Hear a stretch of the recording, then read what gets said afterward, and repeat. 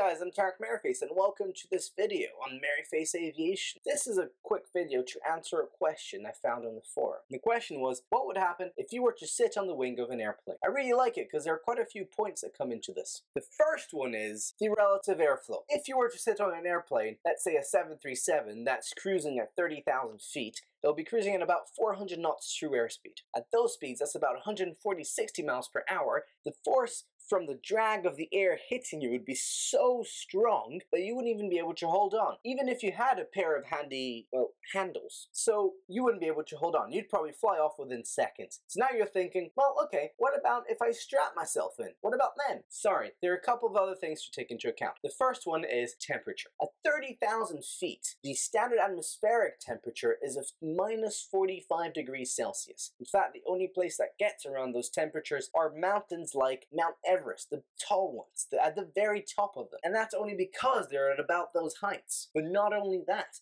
we're actually traveling very fast through the air. And if you ever used a fan, you know that when air's blowing your way, you get colder. And that's called the wind chill factor. 30,000 feet, where the environment is minus 45 degrees Celsius, and you're traveling at 460 miles per hour, you would feel a wind chill factor of minus 99.3 degrees Celsius. That is extremely cold. Not even the best mountaineering equipment out there is rated for someone to be able to survive in those kinds of temperatures. You would die within minutes. Okay, but now let's assume that we do have the technology. Okay, so we're strapped in and we've got our nice blankets and coats and stuff to be able to survive the frigid temperatures at at 30,000 feet. Can't talk anymore. What about then? Are you safe? No, you're still not safe, I'm afraid to say, because now we have to talk about density. You see, air density actually decreases as we climb into the atmosphere. For those of you who don't know what density is simply the amount of air within a certain volume. So let's say we got a cube about this big, 1 meter by 1 meter by 1 meter, and we count the amount of molecules in there, that would give us the air density. The amount of stuff in it, the proportions of it, doesn't change. You always get 21% of the air being oxygen, but as you climb,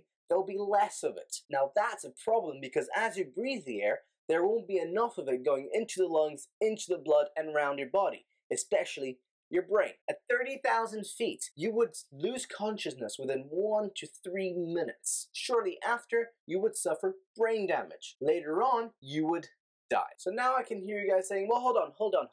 If it's so dangerous, how do we survive those altitudes when we're in the plane? And then there's another question I'm sure you've got that I'll answer later. The first one, how do we survive in the plane if it's such a dangerous environment? Well, the airplane does something that's very clever. It takes air that's going into the engine and rams it into the cabin. That's right, the air that you breathe in the cabin is air that was taken from the engine. Now that air is rammed into the cabin and increases the air density by increasing the air pressure. Now to make sure that things don't get too intense, too rammed, there is an outflow valve that controls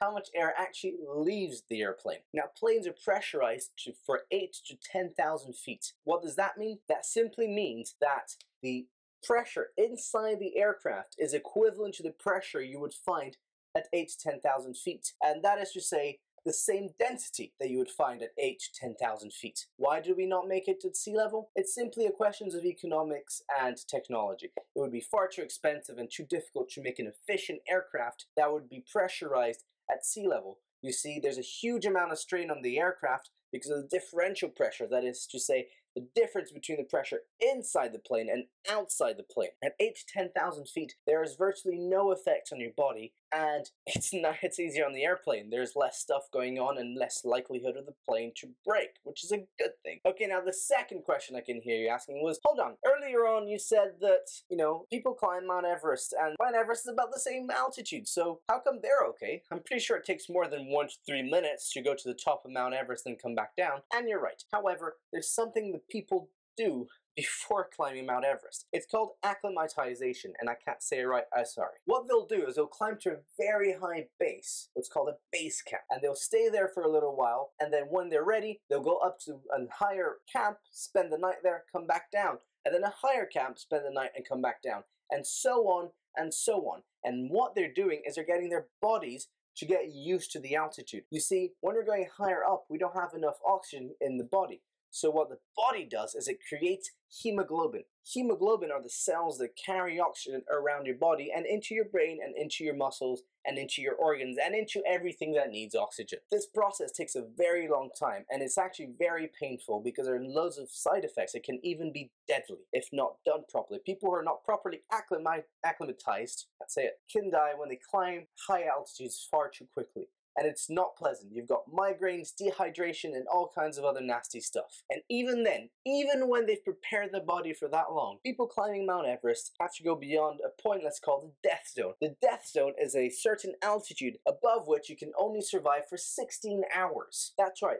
That means that after that point, the people have got 16 hours to go to the summit of Everest, take their victory picture, and then come back down below the limit. Otherwise, they will die. In fact, people that climb Mount Everest at the end, they use oxygen tanks. Otherwise, that death zone would be a lot shorter than 16 hours. It would be something around 8 to 6 hours or something like that, depending on the person. So even with all that preparation, it's still extremely dangerous to expose yourself to those kinds of environments. There are only a few people in the world who have ever achieved the task of climbing Mount Everest without oxygen and coming back down safely. Many have tried and many have perished. Well, that's it for the video. I hope you enjoyed it. If you've got any more questions, feel free to ask in the comment section below. Don't forget to subscribe, check out my other videos, and I'll see you guys next time. I'm Tarek Merryface, and happy flying.